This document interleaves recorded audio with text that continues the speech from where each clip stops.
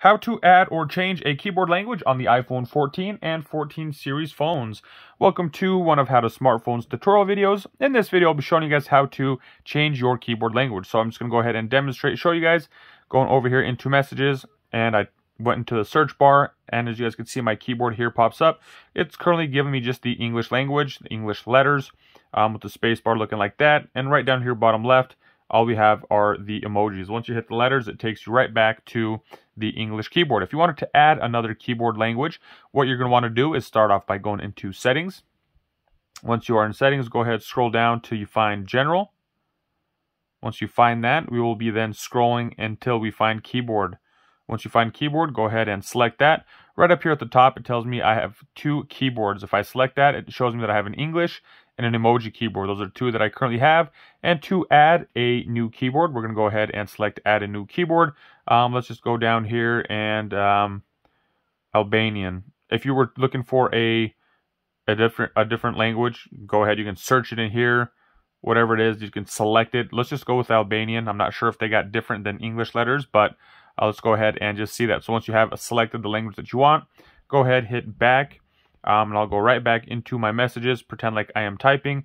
And right down here, there's no longer the little emoji smiley face. It is a globe.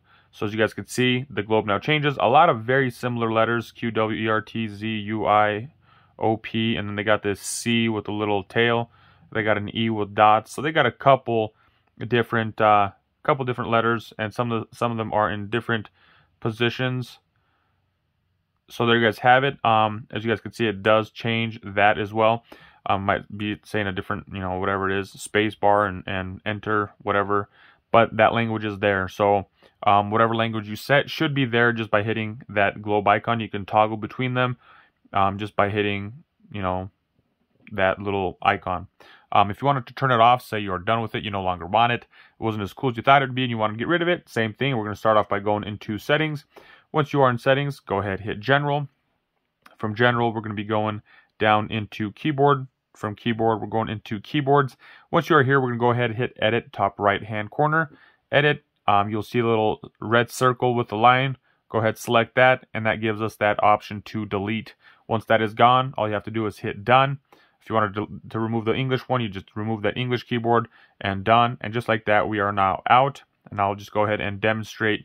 Once again, there are no other languages but that emoji keyboard. So there you guys have it. That is how to change or add a keyboard language on the iPhone 14. Hope you guys found this video helpful. If you did, be sure to give it a thumbs up, share it with anybody who may be looking for this information. And if you'd like to see other helpful tips and tricks, be sure to check out that playlist in the description below. Thanks for watching. Have a nice day.